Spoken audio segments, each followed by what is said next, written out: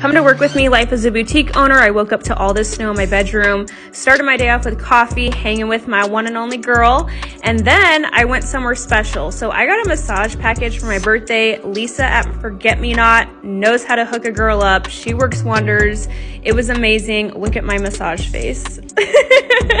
Okay, much better. Before I go to work, I'm headed to the Duck Inn. I met my girls for lunch. That's my sister and Kendra. They apparently make fun of me because I put, you'll see, 1,000,000 Splenda and Equal in my iced tea. And then my sister cracked a joke. I'm sure people heard. She was embarrassed. Look at her face.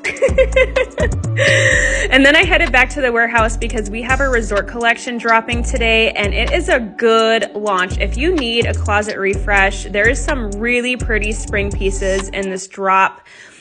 Then my sister brought me a drink. Thank you. I needed a little caffeine pick-me-up. It was so refreshing. Oh, so good. Okay, I had to go back downstairs. I had a few more pieces to grab to add into this collection. And then I went and uploaded all of our images. It takes a long time, hours and hours. It's a process, but I got her done, ready to go. We are good to launch.